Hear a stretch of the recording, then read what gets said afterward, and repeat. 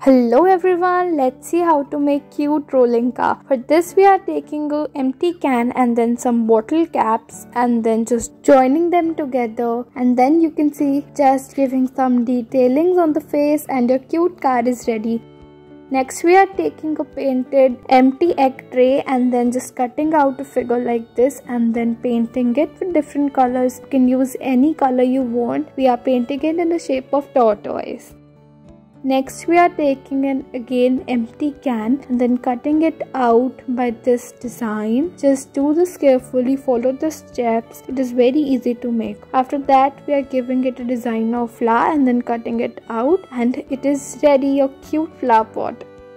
Next we are taking a can and then cutting it out by following designs. You can see how we are cutting it after making the designs with black marker. Do the steps very carefully and then you can see your cute dolphin themed flower pot is ready. You can use it for decoration or wall hanging, anything you want. It is so easy to make and looks so beautiful.